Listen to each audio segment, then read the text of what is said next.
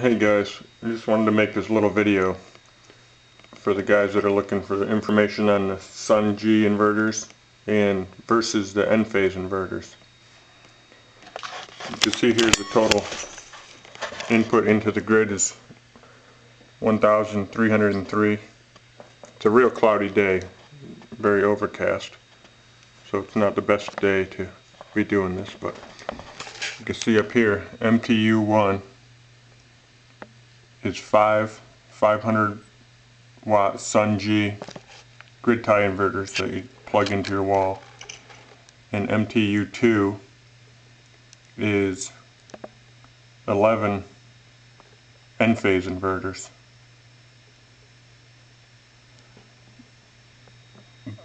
Both MTUs have the same amount of solar panels hooked to them. MTU1 has 1800 watts hooked to it. MTU2 also has 1800 watts hooked to it.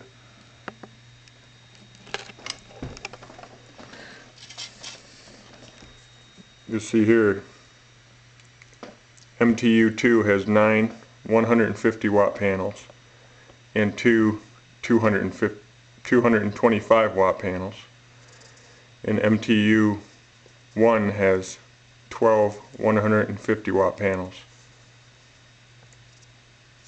So each setup is 1800 watts. You can see the difference here.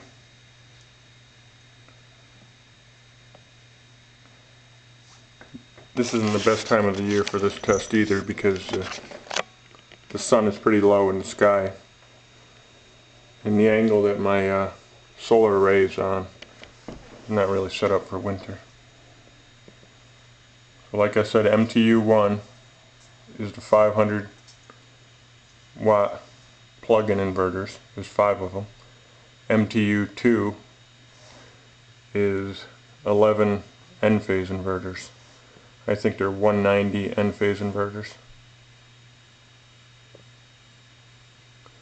Of course, the price of the enphase is probably double what it would cost for the sunGs that plug into the wall. I'm not saying I like or dislike either one of these setups. This is just the results I get from them. To me, it really doesn't matter as long as they work. I would have to say that the sunGs are a pretty good product. They're outside in a little box that's got a lot of holes in it and everything, and they're out there in the middle of winter, and they just keep plugging along. The enphase was made to be outdoors, so that has no excuses. So that's that. I don't know if we'll be able to see the array or not out the window here. I'll take a little walk. Check one more time here. MTU2 is the enphase. MTU1 is the sunGs. They both have 1800 watts going through them. Take a little look at the array and these windmills, which I don't know why these windmills are spinning the way they are. There's hardly any wind at all. See this flag right here? In the background you can see the, maybe you can't, but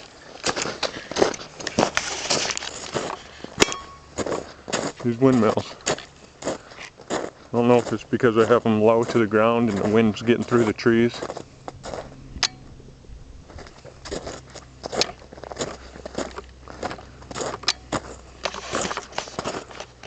That's 5 feet off the ground.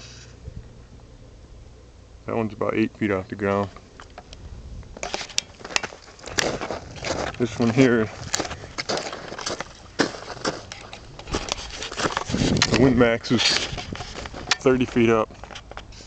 I'm not saying anything bad about this wind max. I know all my videos end up without the wind max turning, but the wind max is a great turbine. Just needs a couple extra mile per hour to get it started from the wind. Once it gets started, that thing cranks. These two turbines, like I said, they're right on the ground. Anyhow, here's the solar array. There's 21 panels on this big array.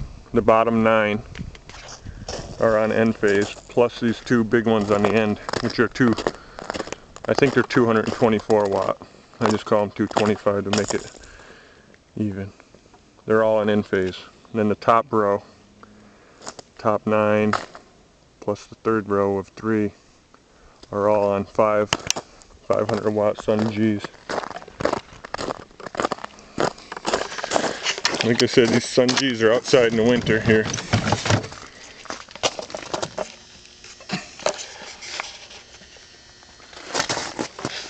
You can see right now they're putting out 370.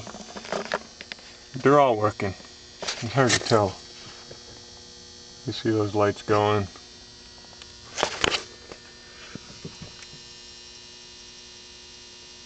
Those lights are going. I don't know if the camera's picking it up or not, but you have to take my word for it. They're all moving.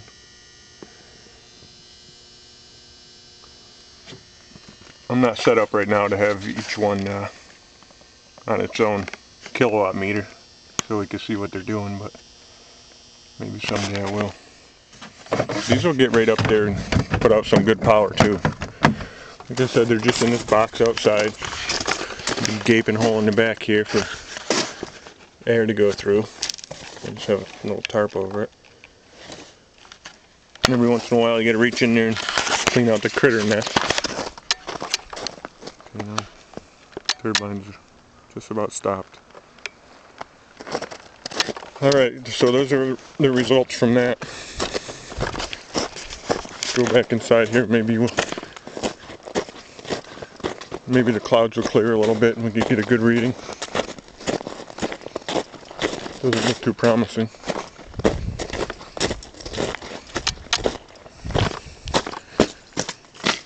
I think we're supposed to get some wind, so hopefully we can get some video of those turbines making some power.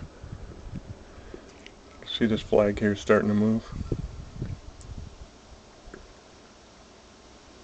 No, I'm not going to stand out here and freeze to death and wait for those to turn.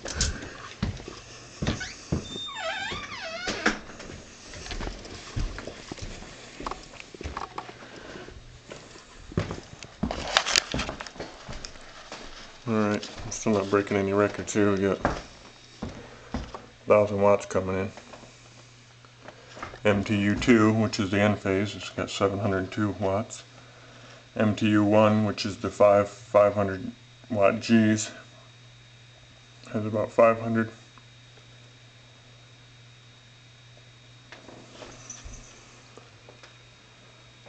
I've seen almost 3,000 watts out of this setup. I think my high was 29 something.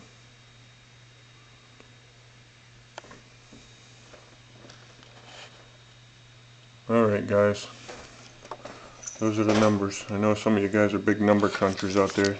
You might be able to figure out what the efficiencies of each one are. We're up a little bit, 1,400.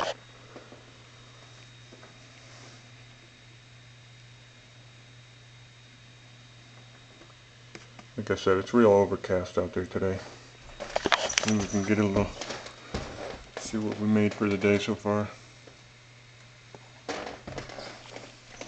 It's 11:51 now, so we made 2.3 kilowatts today. Let's see if I can do this or not. Sorry about the poor video here, but so MTU1, which is the sunGs, has made 0.9 kilowatts, so almost a kilowatt. And MTU2, which is the enphase, has made 1.4 kilowatts. And they both have 1,800 watts fed into them. So that's the results. Hopefully some of you guys will watch the video. Like I said earlier, I'm not one of those guys who really cares which is better than the other. I don't want to say anything bad about any of the products. But those are the results. Thanks for watching.